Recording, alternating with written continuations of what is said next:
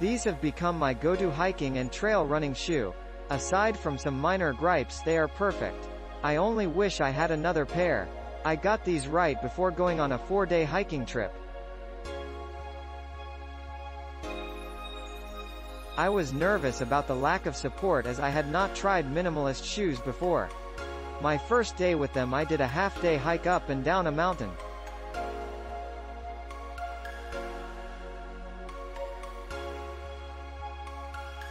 From the trailhead it was 800 meters of elevation gain. My feet were sore by the end of the first day, but it wasn't painful, it just felt like a workout.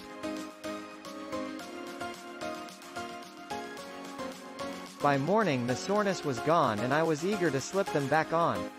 In addition to the hiking, on the last day I ran about 6 kilometers in these on and off trail. All told, I was blown away at how comfortable they were. The thing that impressed me the most is that these communicate with you, giving you a new sense of feeling and touch you will never find in a shoe. It is exactly like the difference between puffy mittens and thin gloves. This has practical implications. Almost immediately it changed my gait. Suddenly I was able to easily feel things, like if I was struck my heel too hard on a given step. The constant feedback makes it easy to develop a healthier stride, one that engages your foot muscles in a more varied fashion.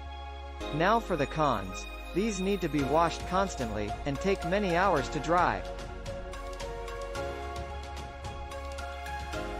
You might want 2 pairs. Typically my feet and socks never ever smell. But one day of wearing these is guaranteed to create an odor.